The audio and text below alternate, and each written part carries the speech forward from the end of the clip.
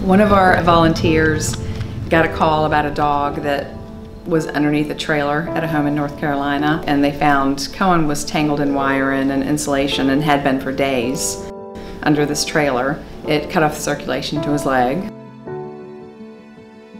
And when they picked him up from the vet's office, he jumped out of the back of their vehicle a day after his amputation.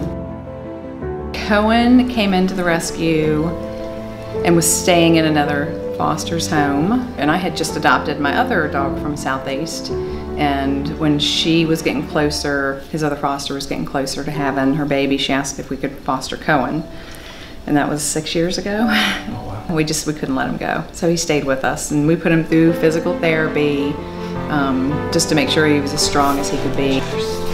He's great. He doesn't know he's an amputee, and he can do everything that the rest of the dogs can do. He's strong.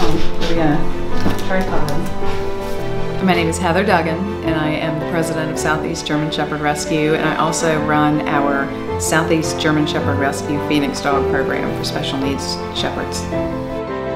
If you'd like to adopt a dog, the process is easy, and you can go to our website and fill out an application.